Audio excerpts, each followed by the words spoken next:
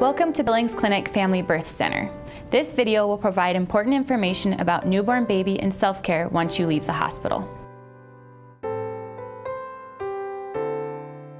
Montana state law requires you to have your baby in a car safety seat at all times. If your car seat is new or used, be certain it is the correct size for your baby's weight.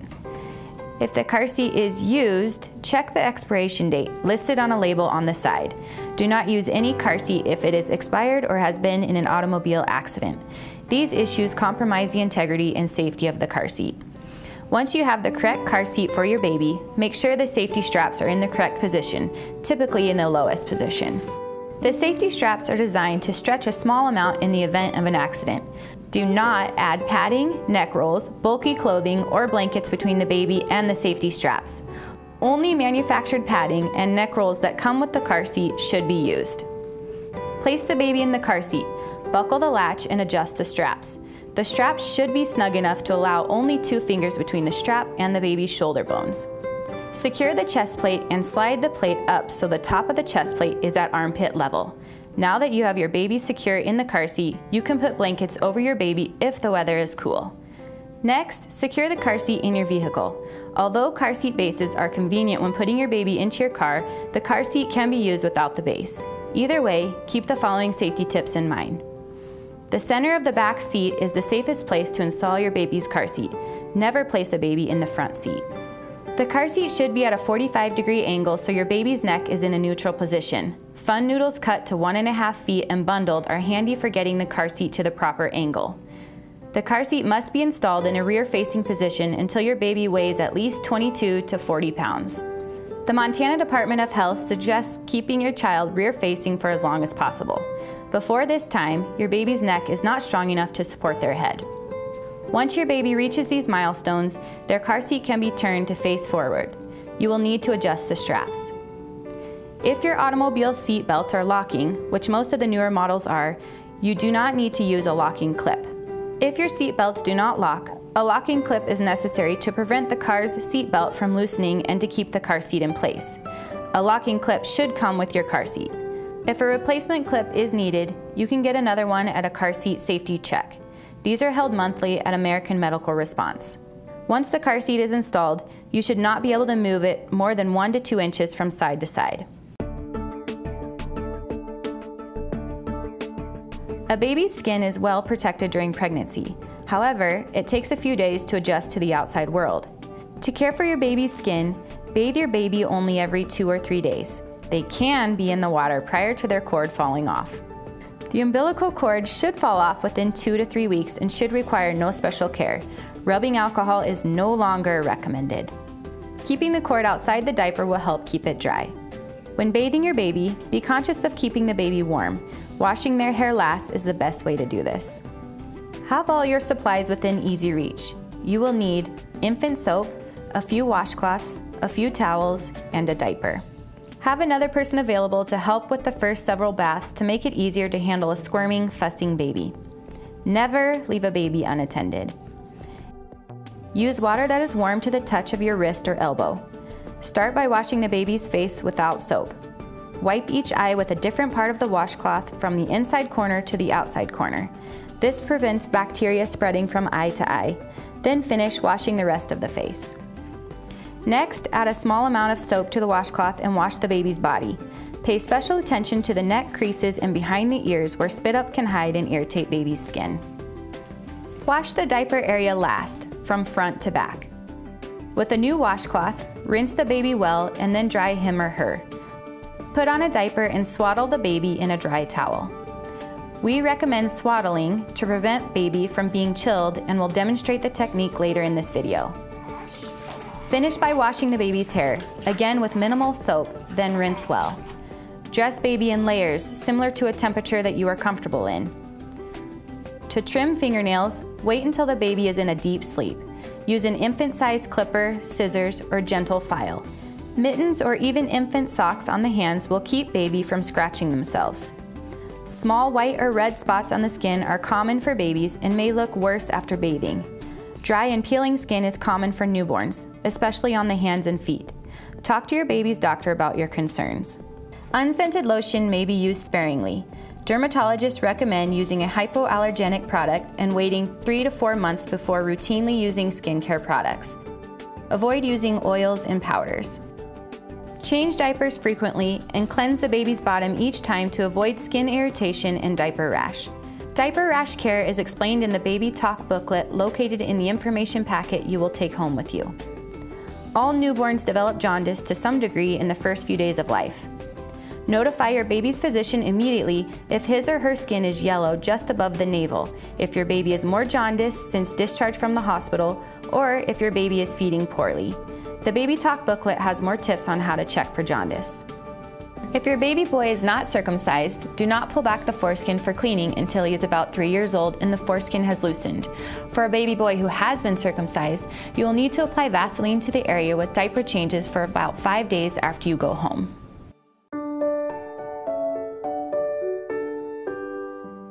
To swaddle an infant, fold the top corner of the blanket down.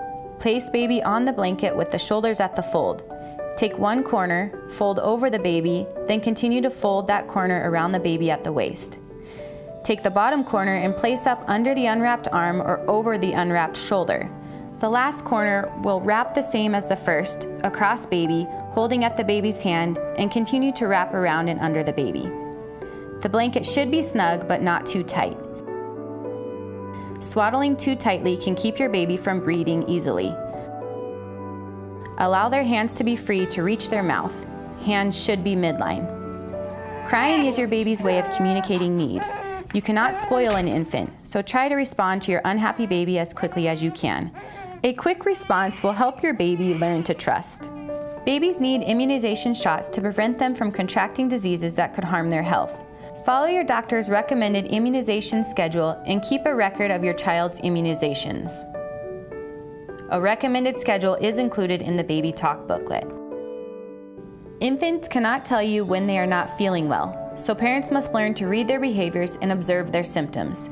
You should call your baby's physician if you notice these signs of illness: excessively tired or lethargic, not feeding well, frequent loose watery stools, dehydration, such as dry hot skin, decreased urination, sunken eyes or sunken soft spot, increasing yellowness of skin called jaundice, breathing difficulties, excessive yellow-green matter in eyes, convulsions, projectile vomiting, failure to urinate and pass stool normally, increasing redness around belly button or circumcision, white coating on tongue, gums, or inside cheeks remaining between feedings indicating thrush.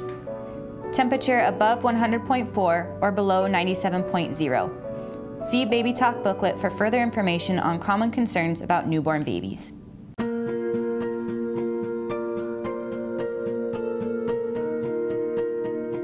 Hi, I'm Dr. Erin Prelager. Congratulations on the birth of your new baby.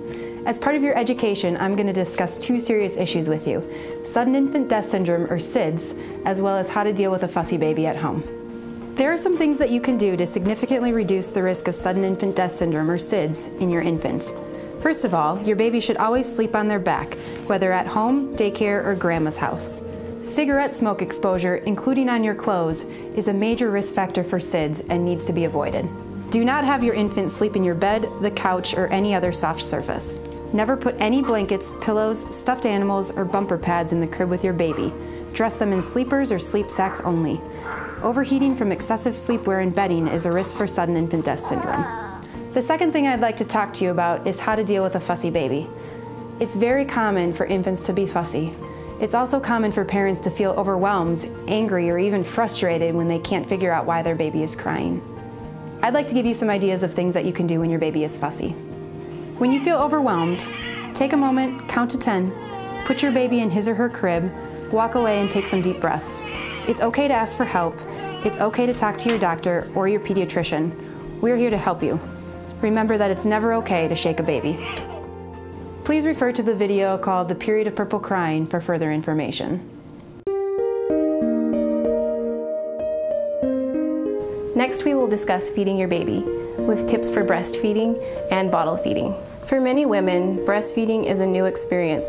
It is for the baby as well. Even though a baby can suck, swallow, and breathe by reflex, they have to learn to eat. You and your baby will learn together through trial and error. When you start to breastfeed, position baby's nose and chin touching the breast. Baby will extend his neck to latch correctly onto the nipple and areola. Baby should be positioned just below the nipple, looking up towards your face. Baby's chin should also be on your breast. Baby's lips should be flared on the breast. If lips are tucked in, roll them out to maximize the flow of milk. Support baby's head with fingers surrounding the base of the neck. The palm of your hand rests on the upper spine and stabilizes the neck. Never push on the back of your baby's head. This engages a reflex, making the baby pull back. Typically, newborn babies feed anywhere from 4 to 12 times in the first 24 hours of life. By the third day of life, your baby should be eating 8 to 12 times in 24 hours. It is important to feed your baby on demand. Any sign of wakefulness is a feeding cue. Babies nurse anywhere from 15 minutes to 45 minutes. Babies eat more often when they are going through growth spurts. It may feel like your baby wants to nurse every hour. Breastfed babies do not always burp following a feeding. However, try to burp baby for a minute. If no burp, don't worry.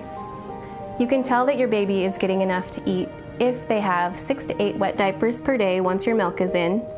There are soft mustard-colored stools 4 or more times a day in the first 3 to 6 weeks of life.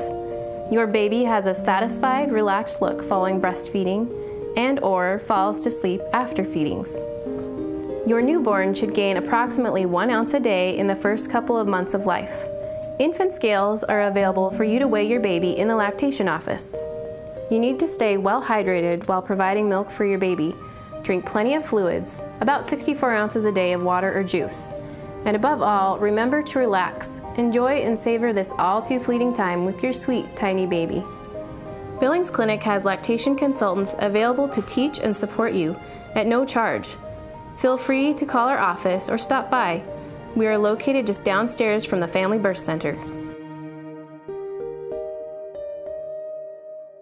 If you are bottle feeding your baby, infant formula should be the only form of milk your baby receives during their first year of life. Remember the following when bottle feeding your baby. Bonding with your baby is part of feeding and creates feelings of love and trust. Never prop a bottle for feedings. Position your baby with his head and chest higher than his legs during feeding. Make sure the nipple is filled with formula and the nipple hole allows milk to drip through at a steady rate without becoming a stream. Don't ever put your baby to bed with a bottle. This may cause choking, increases the risk of ear infections in your baby, and it can also damage your baby's teeth. Feed your baby when they are hungry. Your baby's stomach will not hold much for the first 24 hours. 1/2 to 1 ounce of formula is plenty for each feeding during this time. Do not force your baby to finish a particular amount. Your baby's stomach will grow along with their appetite. Over the next few days, they will start to take 2 to 4 ounces per feeding. Bottle-fed babies generally get hungry every 3 to 4 hours. During the first week, your baby should feed at least once during the night. You may need to wake your baby if they don't wake spontaneously. Almost all babies swallow some amount of air when they feed, so you should burp them frequently. It is common for babies to spit up some formula after feeding. You can help minimize this occurrence by offering smaller, more frequent feedings, by frequent burping, and promoting rest after each feeding. Whether you are breast or bottle feeding, you may experience engorgement. If you feel discomfort in your breasts, please call your doctor or talk to a lactation consultant. You should also watch for signs of a blocked milk duct or an infection called mastitis, including a fever above 100 degrees and all over body aches, including an area of the breast that is red and sore. If your symptoms do not resolve within 24 hours, consult your physician or a lactation consultant.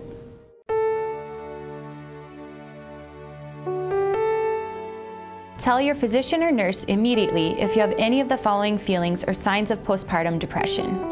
Feeling more depressed or have ongoing feelings of sadness, have difficulty concentrating, notice difficulty sleeping or an excessive need for sleep, have significant gain or loss of appetite or weight, feel hopeless or helpless, are unable to enjoy your baby or life in general, have difficulty caring for yourself or your baby, have anxiety or panic attacks, and especially if you have thoughts of hurting yourself or the baby.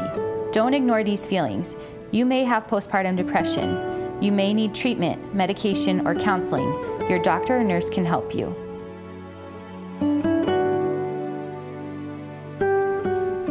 If you have had a C-section, you may have steri strips that should be removed at 1 week. When removing steri strips, always pull towards your incision. If you have had a vaginal delivery, you are going to continue to bleed like a period. It will start out heavy and gradually lighten up. If the amount of bleeding increases to where you have soaked a pad twice in 1 hour, you need to call your physician. You should avoid anything in your vagina, tampons, or intercourse for at least 6 weeks or until you have seen your doctor. Whether you had a vaginal birth or a C-section, you need to take steps to prevent and detect any infection. You should shower but not bathe in the tub until you are okayed to do this by your physician at your appointment. Call your physician if you notice any of these signs of infection from your C-section incision or vagina. A green or yellow discharge with a foul odor, if you are running a fever, have flu-like symptoms, have redness and heat around your incision site, or severe pain.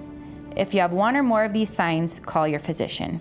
Please remember to review your booklets about care for new mothers or Baby Talk child care tips for new parents, which were given to you in the hospital.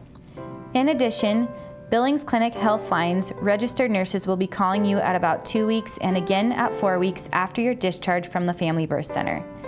They will be checking in to see how you and your baby are doing and if you have any concerns. At any time, if you have health questions about your baby or yourself, you may call our Healthline registered nurses 24 hours a day. Trusted health information is also online at billingsclinic.com.